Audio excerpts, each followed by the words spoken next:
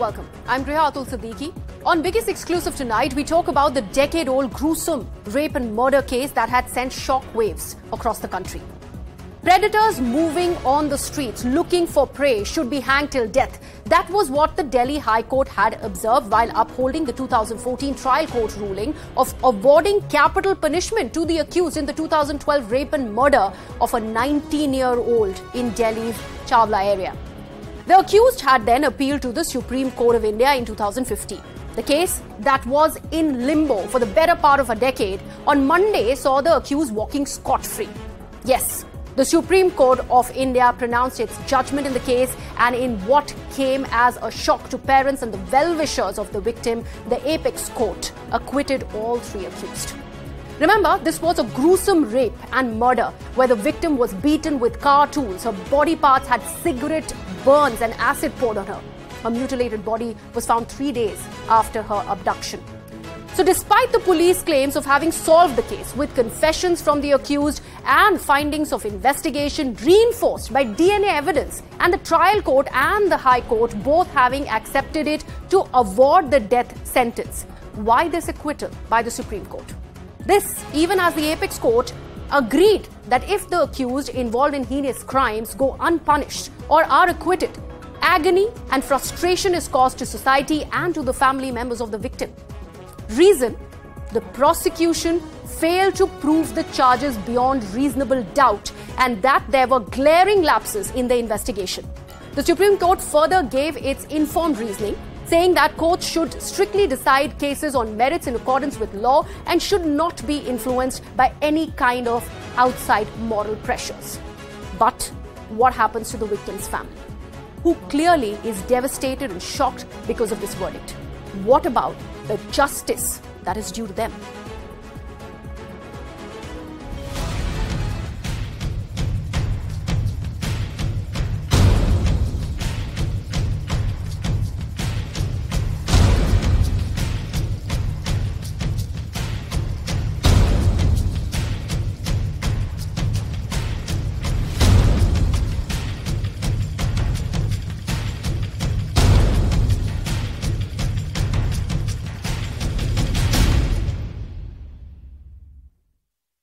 So let's now first look at why the Supreme Court, the Apex Court of the country, let these men off. This is what we have found out through the observations that have been made by the court.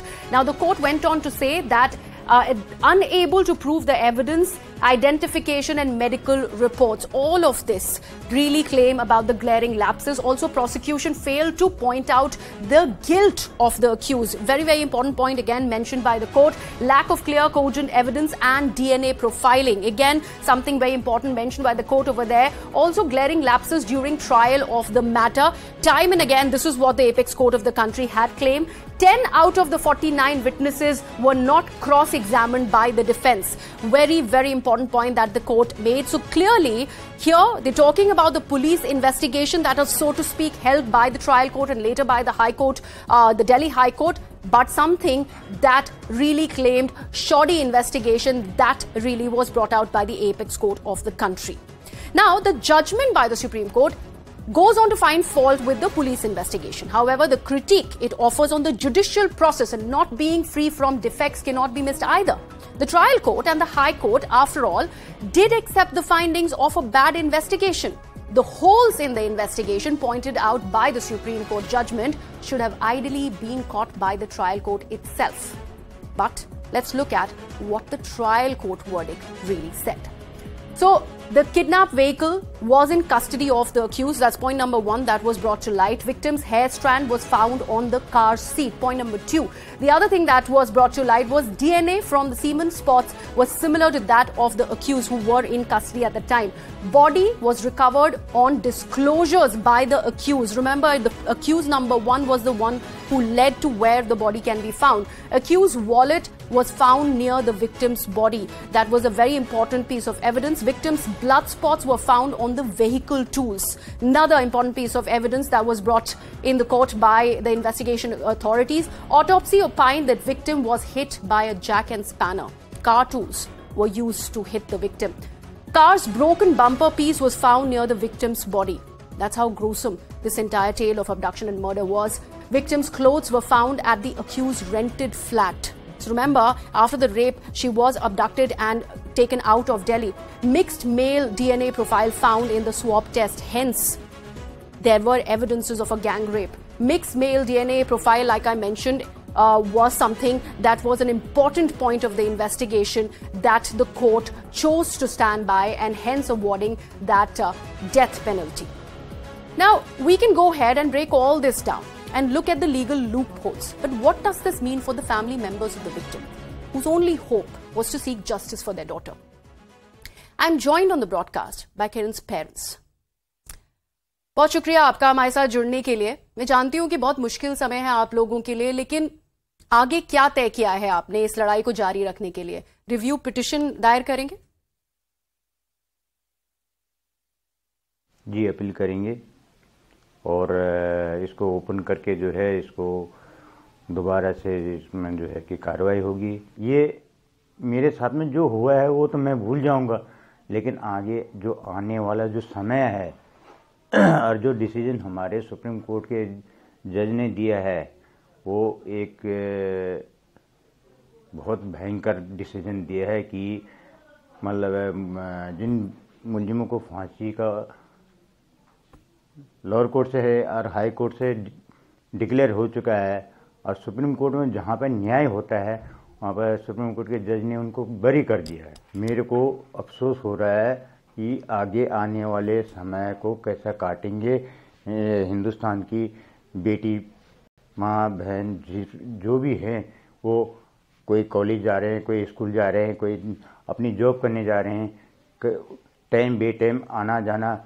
जिस तरह से वो 3 मुलजिम थे, आज 3 हैं, वो कल 300 हो जाएंगे, 600 हो जाएंगे, क्योंकि उनको पता है कि हमें सुप्रीम कोर्ट से बाइज्जत बरी मिल गया है, जबकि हमको फांसी होनी थी। जी मैम, आप एक माँ हैं, बहुत लोग जुड़े हैं आपके साथ इस लड़ाई में। यहाँ बात आज देश की हर बेटी की हो रही है, उसकी सुरक्षा की जा रही है। आप उन सभी को जो आपके गम में शामिल हैं, उनसे क्या कहना चाहेंगे? अब तो कोर्ट ही जाने की क्या चूक हो रखी है। चूक होती तो मतलब लोअर कोर्ट में, हाई कोर्ट में कैसे डिसीजन आ गया कि फांसी दो इनको वहां भी तो कुछ चूक हो सकती थी। जब लोग लोअर कोर्ट से फांसी दे दी, हाई कोर्ट में चूक हो सकती थी, तो वहां से भी कुछ मतलब फांसी का ही ऑर्डर था, लोअर कोर्ट से फांसी का ऑर्डर था, और सुप्रीम कोर्ट में आके एकदम से इन्होंने मतलब तब पलट दिया। सरकार से भी कुछ अपील करना चाहेंगे आज आप? सरकार से अपील हमारी ये की है कि मतलब इन दरिंदों को फांसी दिया जाए, और ये अन्याय है और आगे आने वाली पीढ़ी के साथ में ऐसा न हो। और जिस तरह के सुप्रीम कोर्ट के जज ने मतलब जो है कि इन दरिंदों को बरी कर दिया है, तो बरी करने के बाद इनके हौसले बुलंद। ये लोअर कोर्ट में हमको धमकी देते थे जब ये तिहाड़ से पेशी पे लाए जाते, बिल्कुल वहाँ पे है जैसे अब हम पेरेंट्स हैं, आप हमारे साथ में सपोर्टर में आए हैं, तो उधर से आए तो हम आपको बाहर निकलने के बाद काटेंगे। ये क्या सीन है? 7 साल वो फाइल सुप्रीम कोर्ट में थी, डिसीजन आने, हाई कोर्ट का डिसीजन आने के बाद 7 साल में उस फाइल पे एलिगेशन नहीं लगा, और एक दिन में उसमें एलिगेशन पैदा हो गया। ऑर्डर फाइनल करने के बाद मुलजिम को बोल दिया तुम अपने रास्ता नापो, और मैं अपना रास्ता नाप रहा हूं। तो आप ये कह रहे हैं कि चूक जहां पे भी हुई है, आपको ऐसा लगता है कि पब्लिक प्रोसिक्यूटर के सही तरीके से केस ना प्रेजेंट करने की वजह से ये हुआ है? क्या आप ये कह रहे हैं? हमारी सरकारी वकील को क्या वैल्यू रखेगा? हाँ, होता मेरा अपना वकील पर्सनल, तो वो धड़ धौंस के वहाँ पे वो करता, बहस करता, जिरे करता, लेकिन एक तो लेडीज, ऊपर से सरकारी, जो सरकार ने दिया था हमें उसी पे चल रहे थे। और लोअर कोर्ट से हमें सरकारी वकील मिला हुआ था, लोअर कोर्ट से हाई कोर्ट से सुप्रीम कोर्ट तक। सुप्रीम कोर्ट में मुलजिम को सरकारी वकील दिए जा रहे हैं, क्यों? एक तो उन्होंने क्लेम कर रखा है, ऊपर से उनको सरकारी वकील दिया जा रहा है। मैंने जजों से पूछा भी था, अपने साइड के जो जज, अपने इनको सरकारी वकील क्यों, बोला जी इन्होंने अपील डाली है कि हमारे पास पैसा नहीं है, हमें वकील सरकारी दिया जाए, और उसी का बेनिफिट उठा गया जज। जी, हम समझ सकते हैं, बहुत ही शॉकिंग वर्डिक्ट रहा है आपके लिए आज जो सुप्रीम कोर्ट से ऑब्वियसली सामने आया है। रिव्यू पिटिशन जो आप डालने की सोच रहे हैं, कुछ अपील करना चाहेंगे हमारे चैनल के जरिए? कोर्ट से मैं यही कहना चाहूंगी कि एक बार हम अपील करेंगे तो कृपया उस पर थोड़ा ध्यान धरें, ताकि ऐसे मतलब ऐसे दरिद्र छूटे नहीं, क्योंकि कहीं पर भूल चूक हो जाती है, गलती हो जाती है, तो उस पर थोड़ा गौर करके, ताकि हमें भी इंसाफ मिले। 10-11 साल हो गए, तो एक माँ के लिए 11 साल के 11 दिन भी बहुत होते हैं। तो इसी कारण ये है कि हम बहुत दुखी हैं उस दिन से। तो पहले तो ये था कि चलो, हमने ये सोचा कि चलो फांसी नहीं तो उम्र कैद होगी, तो जज साहब ने तो बिल्कुल ऐसे कर दिया कि बिल्कुल उनको बरी कर दिया, जैसे उन्होंने कुछ कांड ही नहीं किया हो। अब चलो उन्होंने नहीं किया, मान किसने किया है फिर, या तो और मुजरिमों को ले आओ वहाँ पे कि इन्होंने कर रखा, तो हम मान लेंगे कि चलो इन्होंने किया तो इनको छोड़ो। पर ये नहीं, जब सब चीज़ उनकी निशानदेही पर, लड़की वहाँ से मिली, रास्ते खुद पुलिस को उन्होंने रास्ता बताया कि हम वहाँ से उधर रास्ते से वहाँ गए हैं। जी, बहुत शुक्रिया हमारे साथ जुड़ने के लिए। The family members clearly very very gated, as you can see from the appeal that they are making through this verdict that's come out of the Supreme Court. They are, of course, going to be filing a review petition. However, what happens to their faith in the judiciary is also the big question. Let me open the debate now on the show. We are asking, the Chawla murder rape case, is this a clear case of justice having been denied to Kiran? That's the big question.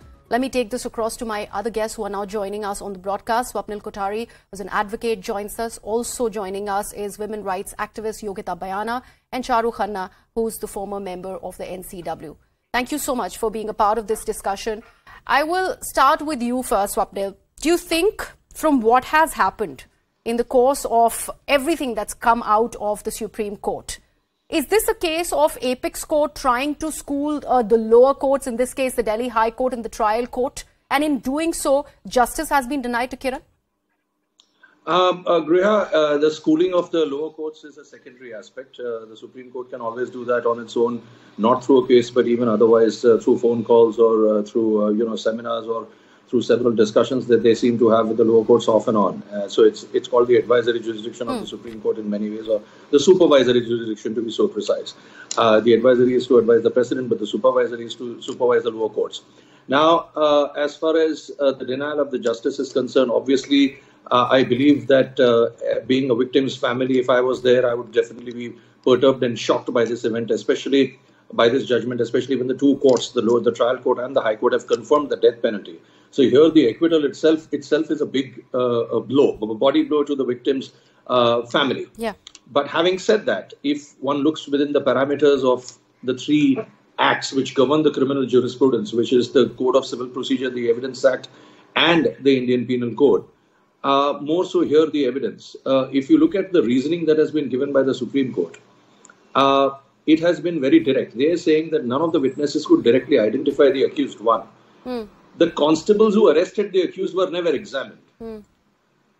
Now that itself, the first and the second one itself is enough for me to acquit the accused, because if the constables who arrested, they themselves have not been examined, that means they have not been given a chance to be cross-examined by the defense. So if they don't examine, now if there is public prosecutor on one side which is on behalf of the state, and on the other side there is a defendant, a lawyer who has been appointed by the court because they did not have the means to appoint a lawyer, the guilty or the accused, should I say. That means there could have been a possible arrangement between the two, that some sort of a compromise arrived at, that you do not present the case properly, as you rightly pointed out, Griha, in that question when you asked the parents, that do you think that the public prosecutor didn't do a sufficient job? These things happen day in, day out. I'm not saying that it has happened in this case, because I was not there to witness how the whole thing went on. But imagine the Chief Justice of India, Bela Trivedi, who's a woman herself, and Ravindra Bhatt. So these are three judges who have taken a viewpoint after examining the case through and through.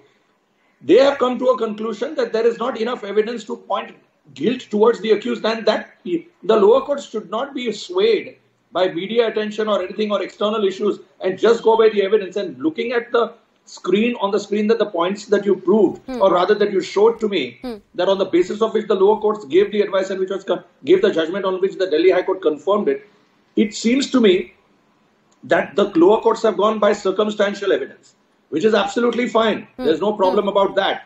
But now when the Supreme Court comes out with this, it's a tad too difficult for the lower courts or for any lawyer to say that all these things which are glaring evidence lapses, you call it lapses of investigation, you call lapses of trial. Even 2G scam, I mean, what happened? You've seen that. Absolutely, and they are not conclusive, and that exactly is the big argument that, of course, was put forth. I'll just come back to you. Charu, you've been with the family members, and the fact that you've seen this entire trial proceed from the trial court to the Delhi High Court and now the apex court of the country. What the parents were claiming, do you see that, was it really true? Because do you see that there was actually that kind of a communication that should have happened when it comes to the public prosecutor was not there, and because of which these lapses that Swapnil also is talking about were very, very glaring, which is what was presented in the apex court as well? Charu, I think you're on mute. If you can unmute yourself. Charu, we are not able to hear you. All right, there's some audio issue with Charu's link. We'll get that fixed. Yogita, let me come to you. I'll ask you the same question. From the observations that have been made in the lower courts to what has happened in the apex court on Monday, how do you see things panned out and spiral out? What was going in the favor of the family members, clearly not so much anymore when the matter came to the Supreme Court of the country? See, lower and high court, I'm not sure. I mean, we were very hopeful that, of course, I was watching it from outside, but I was not part of the trial and this and that. But in Supreme Court, each and every hearing have been there with Charu. And I mean, we were really shocked with this judgment. We were really, okay, at least we were expecting it will turn to life imprisonment, because there were no arguments as such on investigation. Charu will tell you better legally, but there was no as such, there was no doubt about the investigation, much as it has come out. So do you think it was taken for granted, and because of which probably those arguments were not well presented? And don't you think, and do you think also, to add to this question, the apex court could probably have reduced the sentence rather than acquittal? Absolutely, they would have. At least they could have gone for reinvestigation, or as they could have called the right people for whatever the lapses were. They could have asked for reopening of these lapses, or they have hardly given time to this case. Trust me on that. I've been to each and every hearing of Nirbhaya in Supreme Court. I've been to each and every hearing of this particular case. I have seen huge difference. There was a very, very ample hearing given to Nirbhaya case. In this case, hardly 10% of that time has been given. Even there, lapses on investigation were discussed, like called records were not matching the location, and all those things were discussed as such. But here it discussed maybe in 2-3 hearings. So I think it is very unfair, for them to just let them free or set them free. So Charu, I hope you can hear me now. Are you able to hear me, Charu? Yes, sorry, actually my voice was on mute that time. Yeah. I'll answer your question. I think that the public prosecutor at the sessions must have presented the case well enough that the judge was convinced that there was enough evidence on record to prove a case beyond reasonable doubt against these three. And that's why a punishment of capital punishment was given, death was given. And when the matter goes to the High Court, because the death reference has to be done by the High Court, somehow we have a system where it's not enough if the sessions gives it. So the High Court has upheld it. So 2 courts have gone through the evidence thoroughly. And let me tell you, in the sessions when the trial is done, the judge also sees the demeanor of the witnesses, how they're behaving, are they truthful, are they talking, everything. It's not that just some blandly typing of whatever the testimony they're saying. Otherwise, they could have given evidence on affidavit. But they'd see the demeanor. And now when the matter comes, this is a fast-track court. Remember, I want you to highlight this case. This is a fast-track court case, 2000 to 2014. Sessions and High Court gave the decision. Matter comes to Supreme Court. Fast-track court case comes to Supreme Court and it takes 7 years. Yes. And then on 7th April, the matter was reserved for judgment. 6.5, 7 months. On Friday, I mentioned the matter. Friday, I had to mention the matter to the Chief Justice that it's going to be his last day. So this judgment is still not pronounced. So on Monday, they come out with this absolutely shocking judgment. And as far as the prosecution, what you're saying, you see, I understand the parents' anguish. Even I'm equally shocked. But the prosecution has presented the case. All right. Well, That's why this. All right. Some problem with Charu's link again. So, Swapnil, coming back to you. When it comes to capital punishment cases, there is data to suggest that out of, let's say, about 49 or 42 of those, just one is upheld. That is the number of fallouts that we are talking about. And also how the lower courts are sort of trigger happy to give and be more than ready to give capital punishments. Don't you think it is not fair? It's absolutely unfair on the part of the family members of the victim who are actually looking up to the judiciary for this kind of a justice? Well, yes. First of all, I completely sympathize with the victim's family. And it is true that the trial court and the high courts are trigger happy because they believe that death penalty is there. So it's a rarest of rare case. It was brutal rape, and that's how we should award it. Now, the Supreme Court has a different viewpoint on it. First of all, I don't think it saw the crime the way it rather didn't see a crime at all. Or rather, even if it saw, it did not see enough evidence supporting the crime. Now, my advice will be on two aspects. The first is, I think, to say that it took 7 years for the Supreme Court. The answer is no. From what I understand is that the appeal was filed to the Supreme Court in 2019. So then obviously 6 to 7 months for a judgment to come. That's rather strange. Now that is something which definitely brooks my attention. And I would definitely go into a review petition as far as this aspect is concerned. I would not disappoint the family members. I strongly suggest that they should go for a review petition. That is one. Two, that they should go with all the findings of the lower courts and try to point out that those findings also merit a consideration. Even if there are these two glaring lapses, which I just pointed out in my first comment to you, I think there is enough substantial circumstantial evidence to point fingers towards the accused, and that they need to go. All of these, threats that you gave that we'll cut you out, and the moment you come out of the court, all of these doesn't apply. What applies is what matters is, as one of my panelists pointed out, the behavior before the court, and they could be absolutely straightforward, nice, innocent guys the way they are behaving. Ultimately, it's the evidence that has been presented. Griha, let me tell you one thing. When it comes to the Supreme Court, or for that matter, any court, for that matter, at the highest level, generally, an investigation is not looked into unless, of course, here the defense would have tried extremely hard to reopen every aspect of the investigation done by the public prosecutor and the police and pointed out major holes. To say that the investigation was never argued itself is a fallacy, because unless you argue on the lapses of the investigation, how do you get that, the judgment completely reversed? So the investigation must have been literally punctured through and through by the defense counsel.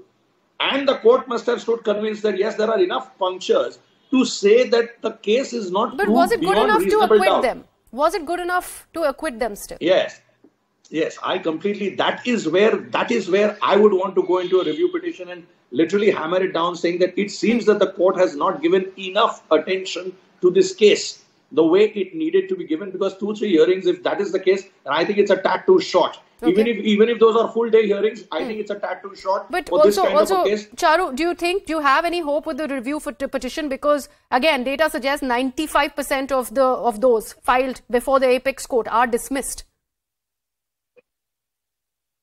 No, I have absolute full faith. Let me tell you, I'm very confident, hopeful, and I believe that the review petition will definitely be admitted, because that's why we're taking our time. Otherwise, we could have rushed 2 days after the judgment. We have 1 day holiday, Good Purab, and the next day we could have gone for a review, but we didn't want to do anything in a hurry. As my friend on the panel said, that we are going through all the evidences to show how this judgment is flawed. And again, everyone is being misled by this first statement that the test identification parade was not held. Let me tell you, witness, that girl has said it was dark. I did not see anything properly. I just saw the red indica come and they grabbed that girl and abducted her. What is it not futile to hold a TIP and put 4 people in front of you and say, Ina, Mina, Mina, More, guess one? I mean, so that's what I'm trying to say. So, Yogita, you have dealt with so many of such cases. What has happened in Kiran's case? Do you see that there are strong loopholes in the criminal justice system of the country that also needs to be looked at? And then what happens to the justice call for Kiran? I don't know in this particular case. I can say that it is justice delayed and justice denied both. Unfortunately, we have to work a lot on reforms. Charu was with me a while ago and we were discussing overall. It's not the only case. Now this has come out to the limelight. We know, how it has been treated. And the other person also was saying that enough time which was supposed to be given by the Supreme Court to such kind of a case, which really needs a lot of attention, was not given. So any which ways, everybody has failed this victim's family and this girl. Everyone. Even if you are saying investigation is botched up, you do something about it. You need to put some agency on it. If you were not happy, you cannot just make one statement in 10 seconds as Charu was there in that particular courtroom, and by that woman, just that they are set free. I mean, you need to understand the sentiments of the victim family also.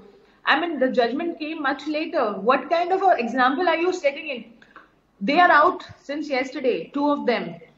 Do you think they'll not be mingling with the Absolutely, and that's a larger question that also needs to be answered. However, that's all the time that I had. I'd like to thank all my guests, but not without this important question that has been queued by Yogita, of course. What happens to the safety of the family members of the victim in this case? Because here, in this case, the 3 accused who have been let off by the apex court of the country also were history sheeters, and they have known to actually threaten the family members of the victim. What happens to their safety is also the larger question that needs to be looked at.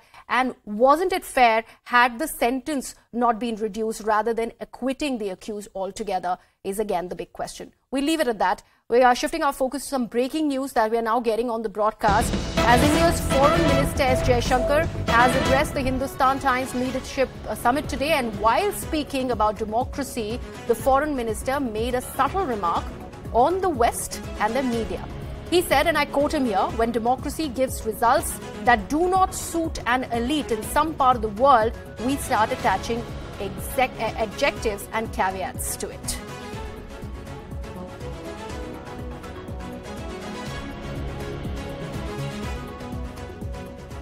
We speak today about democracy, but I point out to you, when democracy gives results which sometimes does not suit an elite in some part of the world, immediately you start attaching adjectives and caveats. No, this is completely ideological.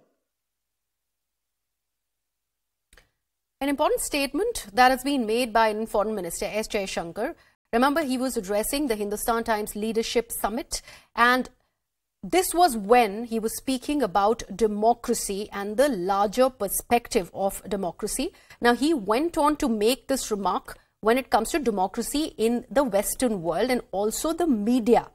He went on to say that when democracy gives results that do not suit an elite in some part of the world, then is when there are adjectives and caveats that start to be associated with it. An important remark that has been made, and this is of course a subtle cue and a stinging criticism at what can be termed as democracy in the West and how media also is responsible for twisting what are the facts. This is a statement that has been made by the Foreign Minister S. Jaishankar. We will see what is the kind of reactions that actually is brought about by these statements that have been mentioned by Mr. Jaishankar, talking about the Western elitism and how media is also partisan to the views and shaping those views and also twisting them if at all it's not suiting the Western elite. This is what the Foreign Minister had gone on to say. We'll leave it at that. And with that, I am slipping into a very short break. My colleague Poonam is joining you on the other side with Plain Speak.